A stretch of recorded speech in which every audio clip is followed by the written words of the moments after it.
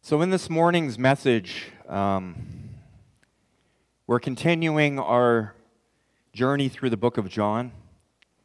And we come to a place where Jesus has now entered the city of Jerusalem and is preparing to go to his death on the cross. And it is the night before the Passover feast was to begin. And the Lord, throughout his ministry on the earth, he grew very close to his disciples. And he genuinely wanted them to come to a clear understanding of what it was that he had come into the world to accomplish. However, his desire was not just to show them what he wanted to achieve, which he did want them to understand, but he wanted them to see the attitude that he embraced in accomplishing his mission and why he did what he did. Now, we've been making our way verse to verse through the book of John, and we're going to continue in John chapter 13 this morning. So if you have your Bibles or you'd like to follow along, John chapter 13, starting with verse 1.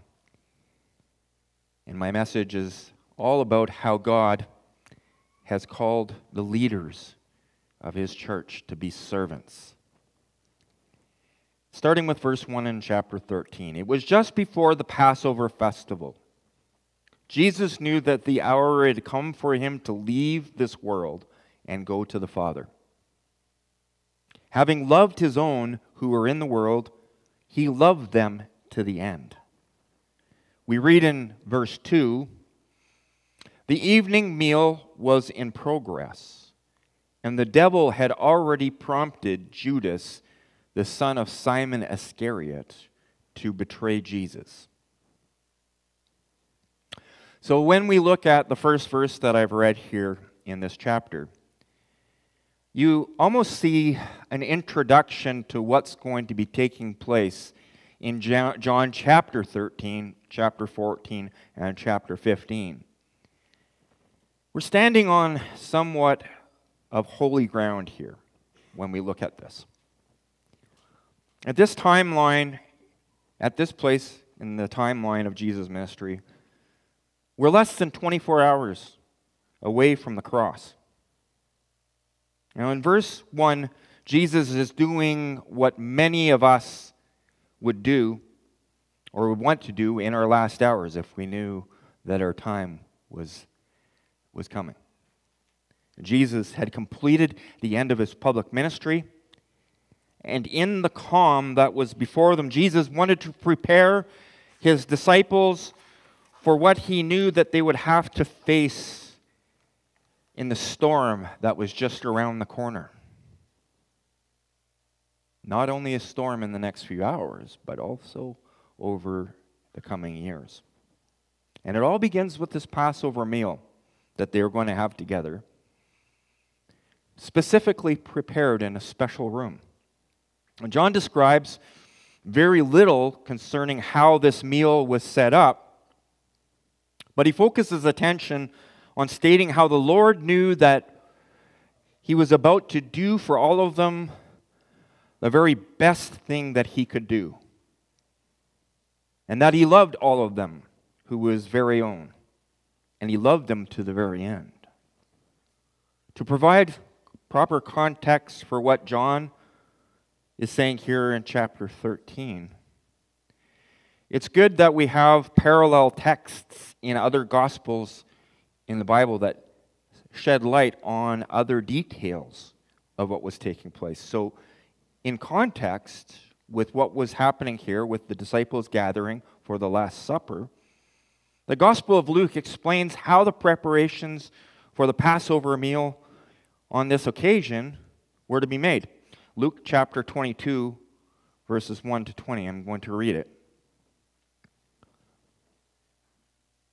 Now the festival of unleavened bread, called the Passover, was approaching. And the chief priests and the teachers of the law were looking for some way to get rid of Jesus, for they were afraid of the people. Then Satan entered Judas, called Iscariot, one of the 12. And Judas went to the chief priests and the officers of the temple guard and discussed with them how he might betray Jesus. They were delighted and agreed to give him money. He consented and watched for an opportunity to hand Jesus over to them when no crowd was present. Then the day of the unleavened bread on which the Passover lamb, then came the day of the unleavened bread on which the Passover lamb had to be sacrificed.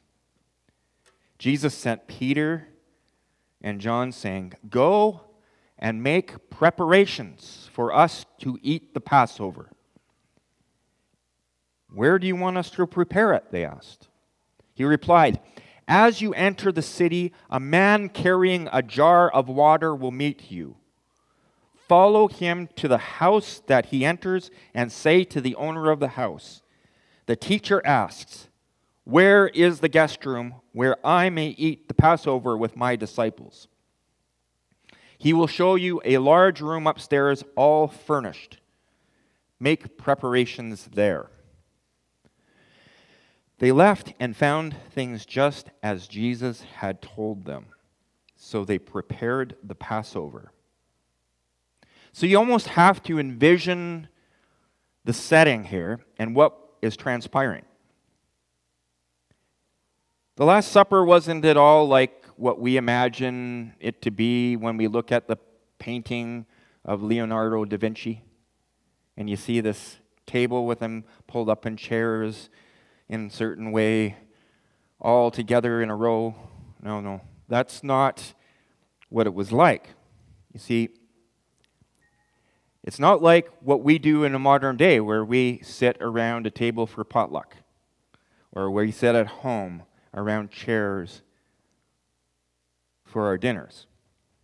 See, the Jews of that day, they ate around a table called a triclinium.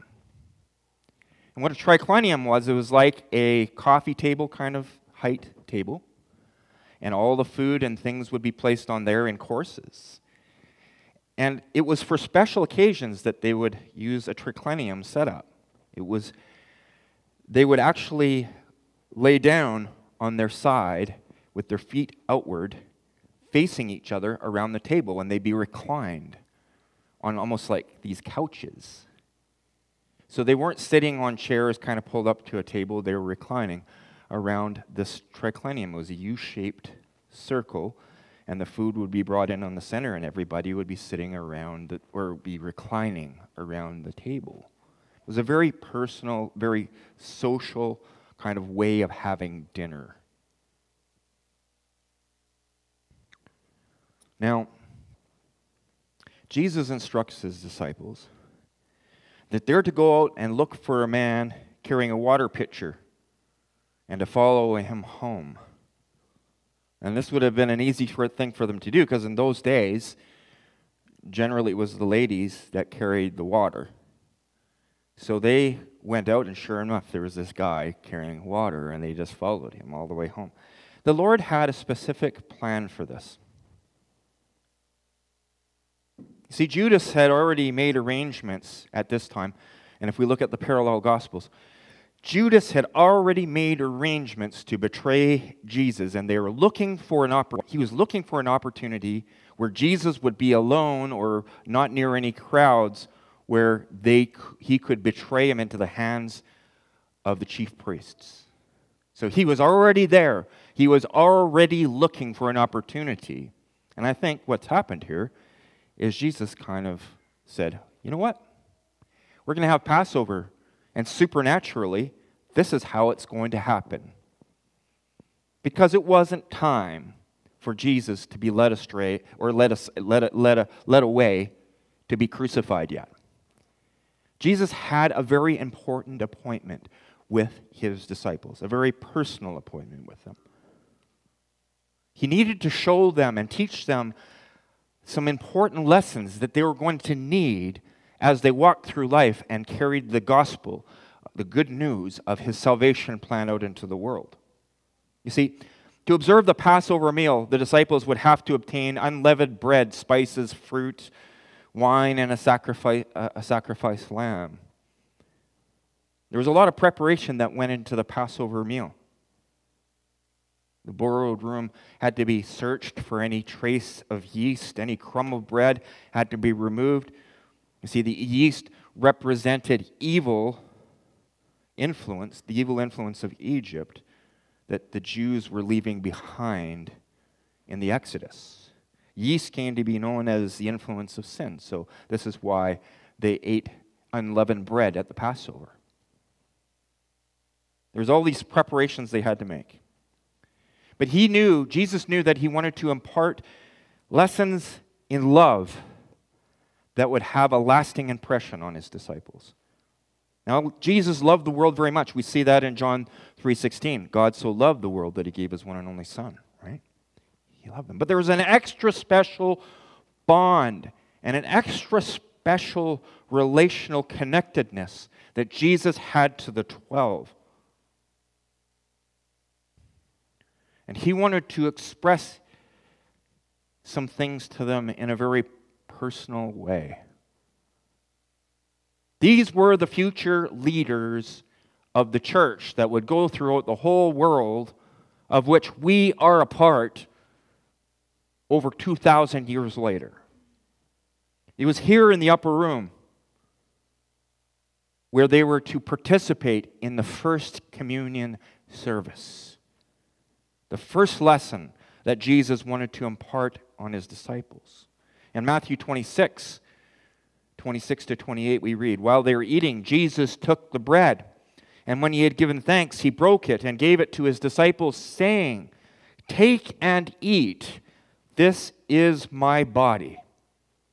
And then he took a cup, and when he had given thanks, he gave it to them, saying, 'Drink from it, all of you.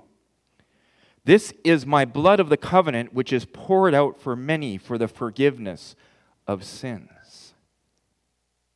My friends, just as the disciples had to prepare for the Last Supper, the Passover meal, the communion meal that we take in commemoration of the death of Jesus Christ for our sins, we must prepare in our hearts in the same manner. We must examine our hearts to see if there is any yeast of sin that is in our lives, and ask the Lord to sweep it away. We must prepare our hearts to receive the Passover meal, the communion meal. We come to the table with hearts expecting and prepared and focused, not on ourselves, but on Jesus Christ, in thanksgiving for what he gives to us, the life that he gives to us. The yeast of sin must be removed from our lives through confession and repentance. And when we recognize the power of forgiveness and restoration in the work of Jesus for us on the cross, then we are able to worthily take communion in a humble recognition for all that he has done for us. And once we've humbly aligned with God in our attitude and posture by recognizing the authority that is resident in Jesus our Savior, then God prepares us. He prepares us to go out into the world in service for him and in service to him. You see, verse 3 of chapter 13 in John continues. He says, "Jesus knew that the Father had put all things under his power, and that he had come from God and he was returning to God. So he got up from the meal." And what did he do? He got up from the meal and he took off his outer clothing and wrapped a towel around his waist. After that, he poured water into a basin and began to wash his disciples' feet, drying them with the towel that was wrapped around him. I don't know if you've connected this to communion before, but this is a very important principle. God gives us communion so that we can remember what He did for us, so that we in turn can serve Him and serve the others that He's placed in our sphere. Jesus, here we see Him, Creator and Sustainer of the entire universe, exemplifying the nature and work of a servant. No, when we come here today, it's not just about me and what Jesus does for me. Yes, He's my personal Savior, but we come into service for Christ. Why? Because God has called us to be like Him. And there is no retirement plan in the kingdom of God. You don't retire from serving the Lord. He has called you to be participators with Him in the divine nature, and that means taking our lives and pouring our lives out for Him, just as He poured His life out for us. You see, this meant that to prepare the disciples for the future leadership of His church, and that's what this first communion meal, the Passover meal, was all about. Jesus wanted to teach them. They had to be willing to stoop down and take on tasks that were not necessarily common for leaders or people of status to pursue. When we look at the life and ministry of Jesus, each of the Gospels brings a different aspect of the same events, and it's beautiful. The tapestry that's created as you weave it all together.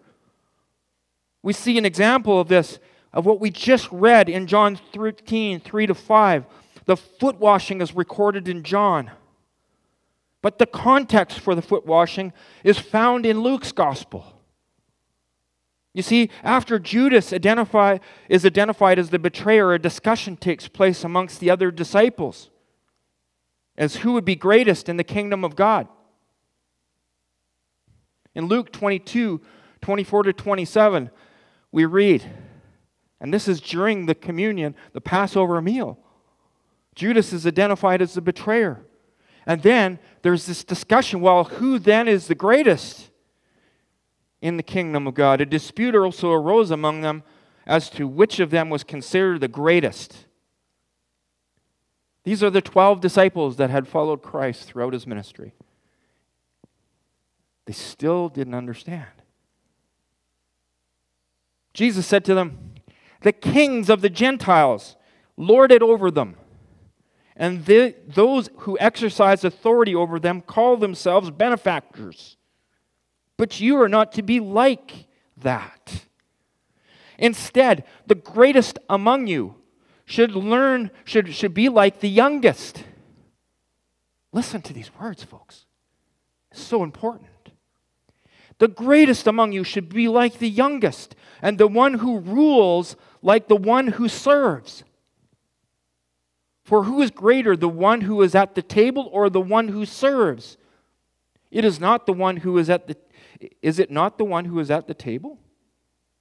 But I am among you as one who serves. I am among you as one who serves. The great I am is among them as one who serves. This is so countercultural. What is recorded in Luke serves as the context for what we see here in our text in John chapter 13, 4 and 5.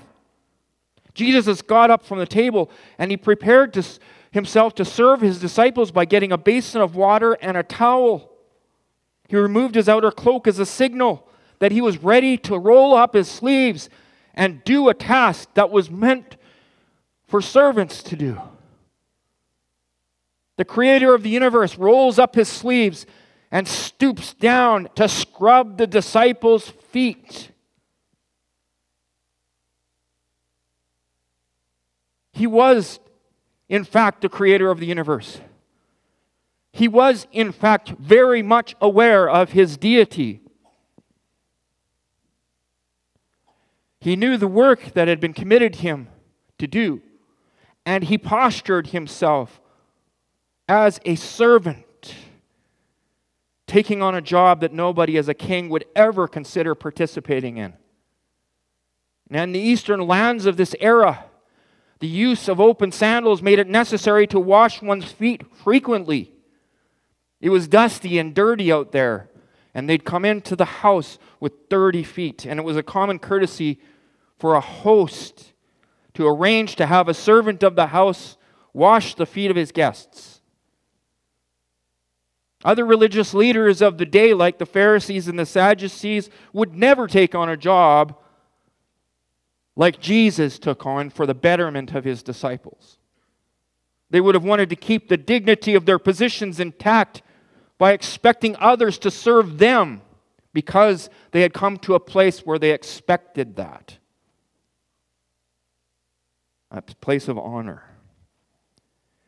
What Jesus did as a leader was to serve as an example for the 12 to follow as they went out into the world and were the start of his church. Countercultural. Completely countercultural. As Jesus demonstrated his example of godly leadership, he came to Simon Peter. And now you can picture this, okay? So here they are, reclined on cushions with their feet facing out.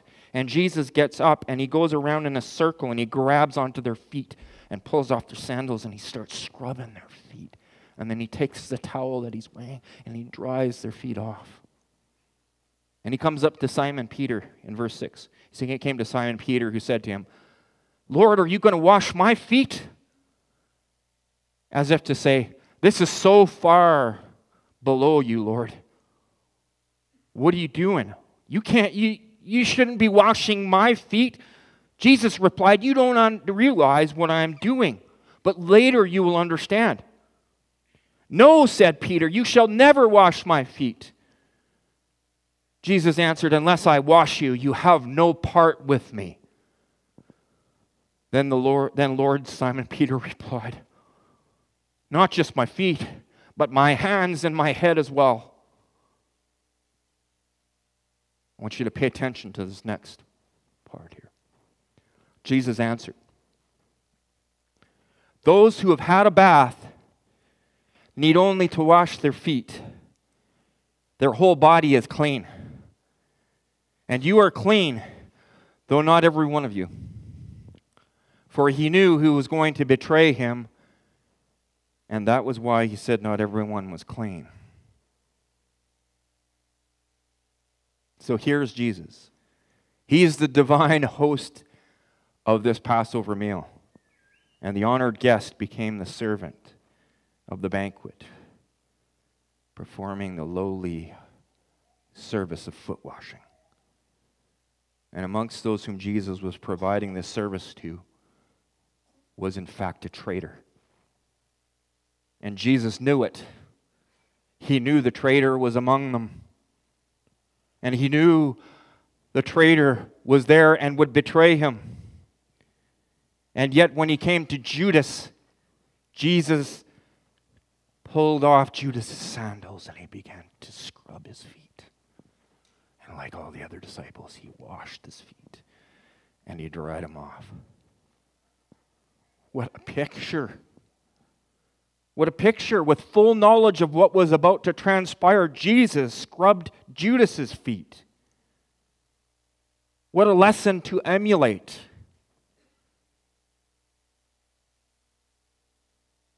Am I someone who could do this? Knowing that the person that I was serving would betray me and there'd be a big knife plunging into my back of betrayal? Could I honestly have this posture with the knowledge that that could be? I know in my flesh I couldn't.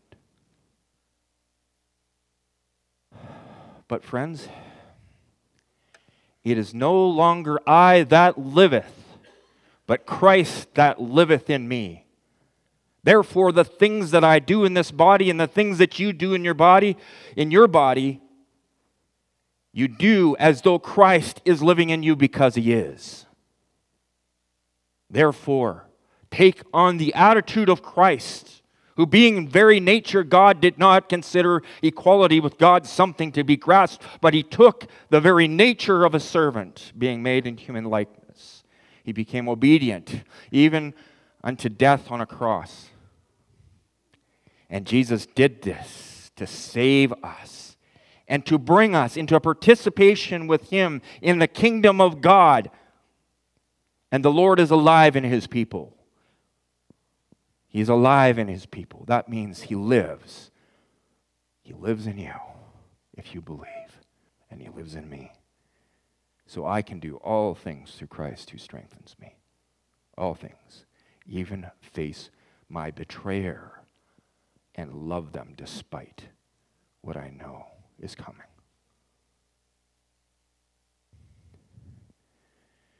Continuing in John 13:12, we read, when He had finished washing their feet, He put on His clothes and returned to His place.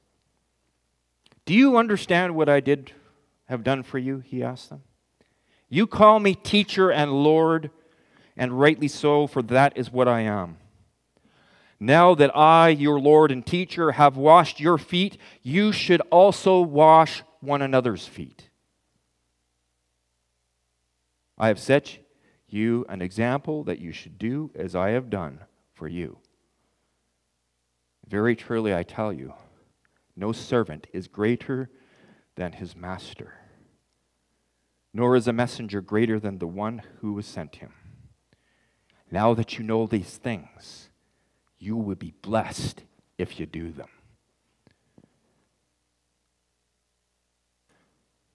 The questions of our Savior here make an interesting study. They form one of the most effective methods of teaching. If the Lord washes His disciples' feet,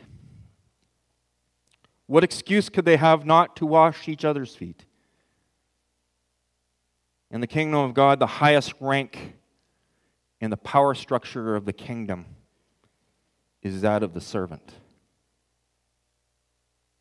In doing this, the Lord not only introduced a sacrament of literal foot washing,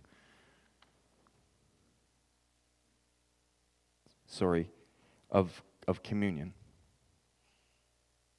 He demonstrated through the sacrament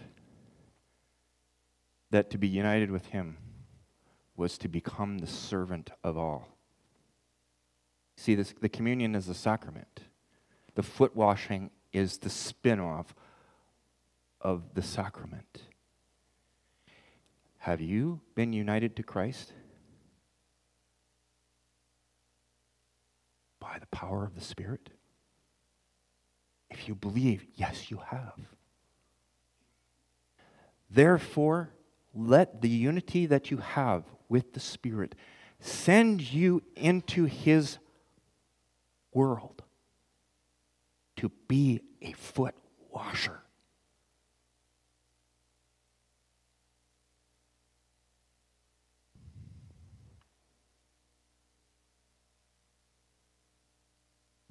Remember Matthew 20, 25 to 26, and we've already spoken this, but it's so important.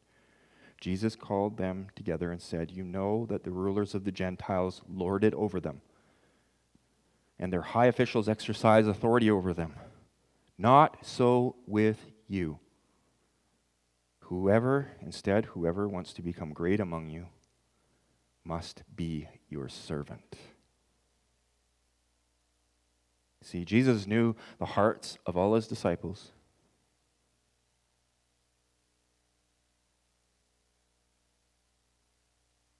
To know the teachings of Jesus concerning humility, unselfishness, and servanthood is one thing. But to practice it is quite another. You see, among the disciples that were there was Judas.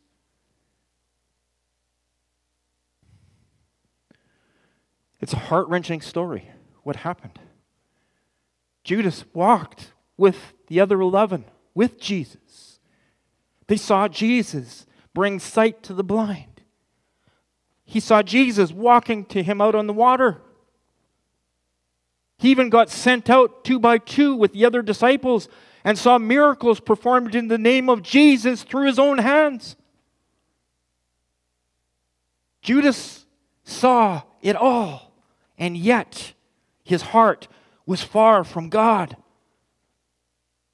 Because Judas had a vice. Judas had something that he was not willing to surrender to the Lord, and he held on to that vice.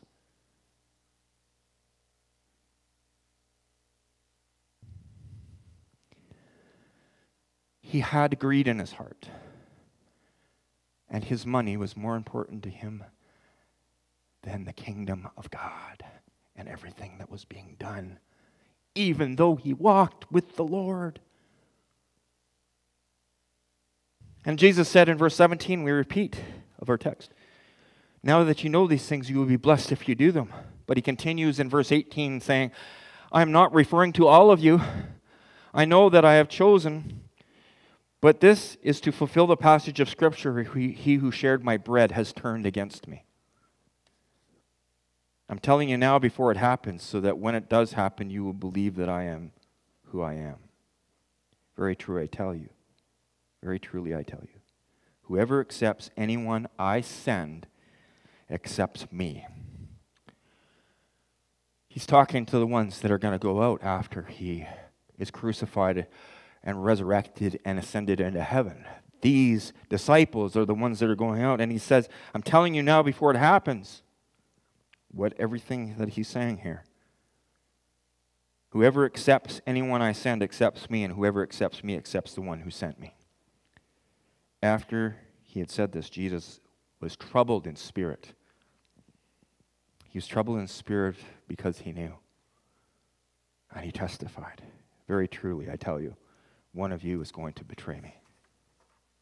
His disciples stared at one another, at a loss to know what he meant. One of them, the disciple whom Jesus loved, was reclining next to him.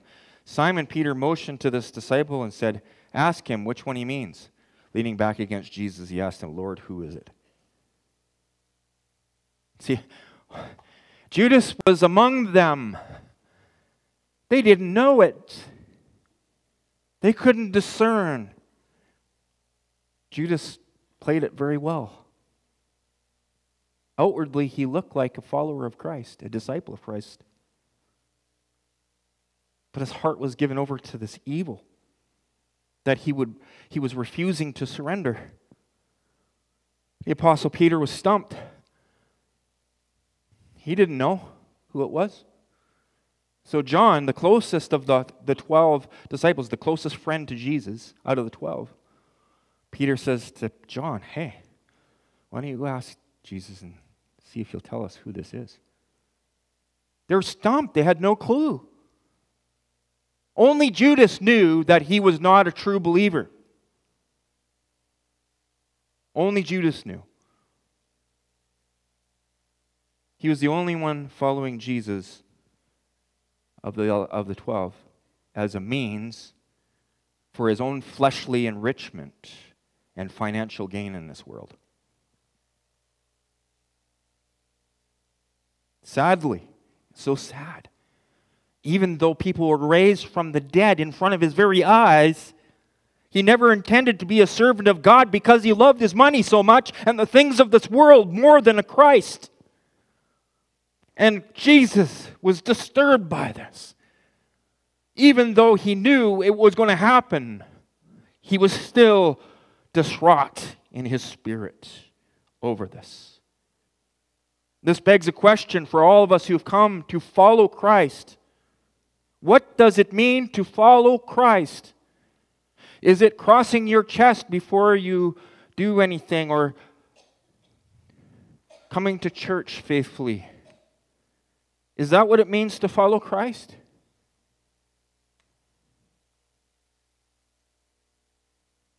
Are we here this morning in this place in this church, I'm going to ask the question, are we in this place this morning to serve the Lord and His interests in serving Him and His people? To become foot washers? Or are we just here for ourselves so that we can go away feeling somehow good about ourselves and enriched by the time we've spent here? I can't answer this question for you. God is the only one who knows the heart.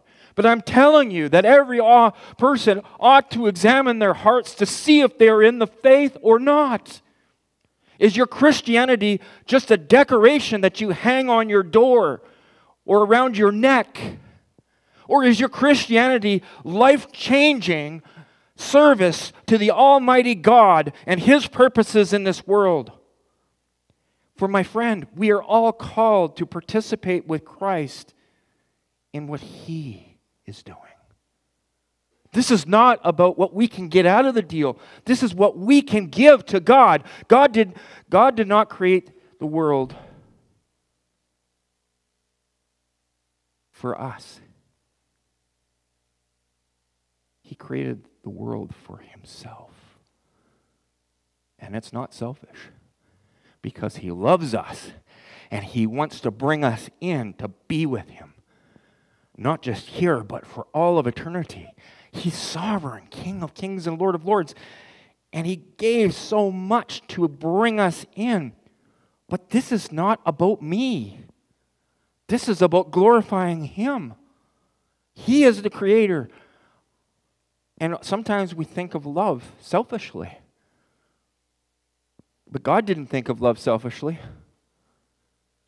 He chose to take the hard road to make a way so that we could be close to Him. That's what He did. And He says, if you want to follow after me, you must pick up your cross and follow me. And cross is a place to die on to self. Because in our sinful nature, all we want to do is serve ourselves. But if we want to save our lives, we must give our lives.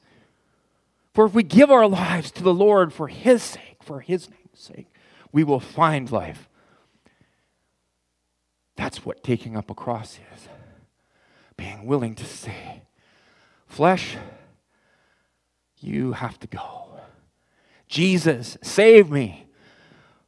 Create in me a clean heart, O God. Renew a right spirit in me. Help me to follow you, God, and to serve you, God, and to serve those that you put in my path the way that you served me. Oh, my friends. You see, we need foot washing.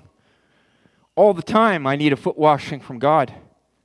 Those who have had a bath, this is talking about those who have come to salvation through Christ because He cleanses the body. He cleanses our whole being.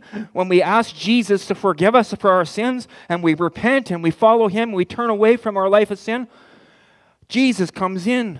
The Holy Spirit of Christ enters into us. The Holy Spirit comes and lives here. Therefore, I'm no longer my own. I was purchased with the precious blood of Jesus, the price that was paid for my salvation. And the Spirit bears testimony that I am His, and He comes and lives in me. He comes and lives in me. Jesus cleans me and fills me with new life.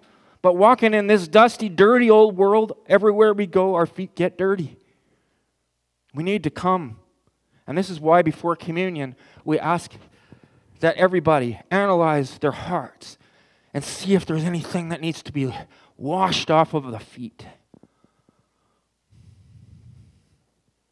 And today, you see, Jesus loved His disciples, including Judas, right to the very end. God didn't force Judas to do what he did. He chose to do it. But He knew that Judas would. That was even harder for him to swallow, I'm sure, when it came to washing His feet. Because the other disciples were clued out. Hey, he's the guy that handles the money, so I don't have to. Right on. Right? They had no idea that Judas's heart was full of corruption. He didn't know that. But Judas knew it, and he came to the point where he opened his heart up to the demonic. He looked at the work of Christ and everything that it meant, and yet he turned his back away, and he turned away. I close my message today in the words of James Orr, who wrote a song in 1936.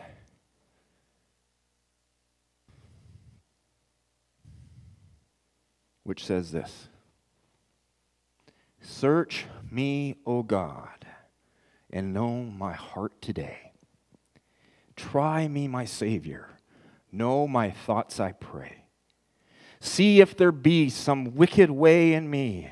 Cleanse me from every sin and set me free. I praise thee, Lord, for cleansing me from sin.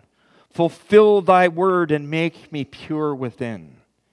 Fill me with fire where I once burned with shame. Grant my desire to magnify thy name. Lord, take my life and make it wholly thine. Fill my poor heart with thy great love divine. Take all my will, my passion, self, and pride. I now surrender, Lord, in me abide. O Holy Ghost, revival comes from thee. Send a revival. Start the work in me. Thy word declares that we'll supply our need. For blessings now, O Lord, I humbly plead." Is this your heart cry? Lord, have mercy upon your people. God, you know how we need foot washing and how you've called us, Lord, to serve one another and wash each other's feet too. God, forgive us. Forgive us for the things that we find ourselves entangled with in this world. You know our hearts, Lord. You see everything. There's nothing that escapes your gaze. Lord, today I pray that each of us would rend our hearts and not our garments, Lord, that we would humble ourselves before you and admit our need for you, because we need you, Lord. We need you every hour, God. We need you. Would you come, O Lord, and revive these hearts of ours so that you could do your work in effectiveness through this body of believers that are called by your name. Lord, we are your disciples. We've called out to you, and you have filled us, you've cleaned us, you've washed our bodies with your precious water and filled us with your Holy Spirit. Lord, we are your children. Lord, take our feet, clean them, Lord, so that we can be exactly who you want us to be and walking where you want us to go in cleanliness, in holiness. For you said, be holy, for I am holy. God, if there's anyone here that's been struggling with surrender, Lord, I pray that today would be the day of salvation. Father, there's a point to which the human heart is hardened to the point of no return, like that of Judas, Lord. But I pray that those who have been in church their whole lives, or maybe have participated in church on some occasions, but have never truly surrendered the lordship of their heart. Maybe there's vices of different kinds, God, that are more important than you. Lord, today I pray that that person, if there's people here today, or if there's people listening on the internet, would surrender their hearts to you, Lord, and give themselves fully into service of the King of Kings. And if the Lord can do the miracles he did, he can do the miracle in you. You might feel hard. Maybe you feel distant from God, but cast your cares upon him, for he cares for you. Come to the Lord while there is still day. Don't retreat into the dark. Come to the Lord. Repent of your sins and come to him and ask him to be your Savior. There's no time to play church. There's no time. And if you do, eventually you'll be hardened and you'll walk away and you'll betray the Lord. You hear the Spirit inside of you. Surrender. surrender. Surrender to the Lord Jesus today, and you will have life, and have life abundantly. In Jesus' name, amen.